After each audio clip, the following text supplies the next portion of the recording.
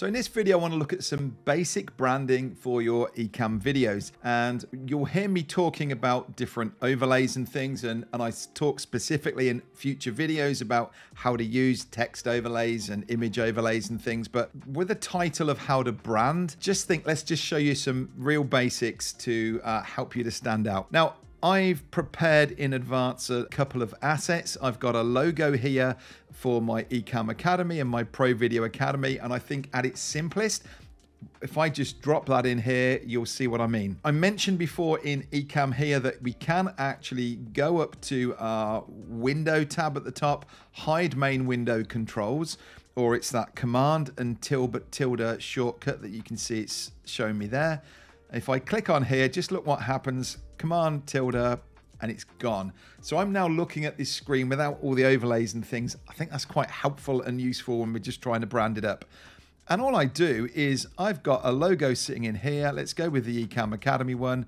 And I literally drag it onto the screen and it's brought it in. Now this has already been brought in with a transparent background. If you've got a logo that's got a white background or a colored background behind it, then simply use Canva or a tool like that and you can pull it into it, tell it to remove the background, save it out as a transparent background PNG file, and then you can bring it in here and it becomes really nice to work with. So as I come over this, notice that it's put the outline on there. Even though all this is transparent, that's still the border of this image. And if I grab in the corner, I can just shrink that. I know I've got the benefit of having a nice, clean, dark background here that makes it really nice for putting a logo on. But I can just pop that up there. And if I want, I can push it off up into the corner. So there it is. When I move my cursor off the window, it gets rid of that background.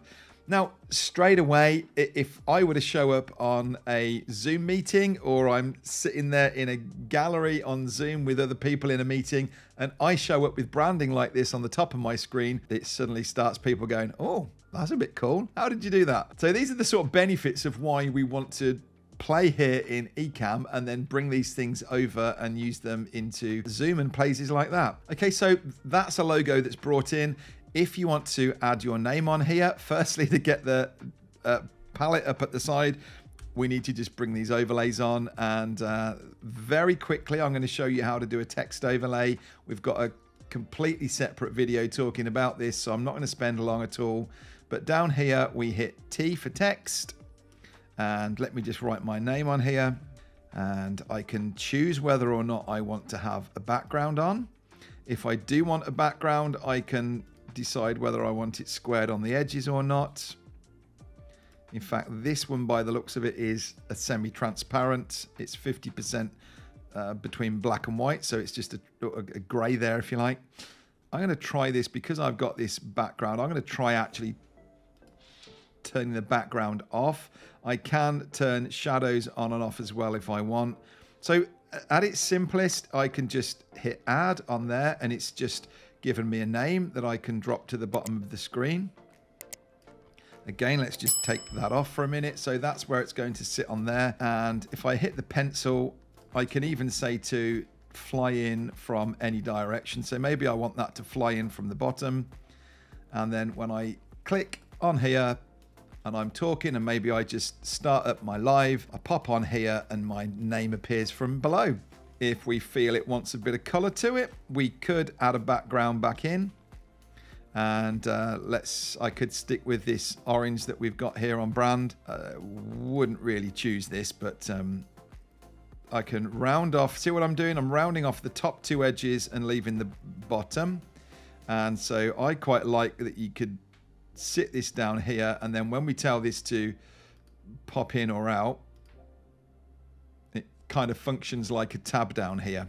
And we can obviously reposition that and put it where you want, make it slide in from different sides, tell it to fly in from the left, make sure I save it, and then I could do it this way around. So now when I make this appear, it just pops in from the side like that.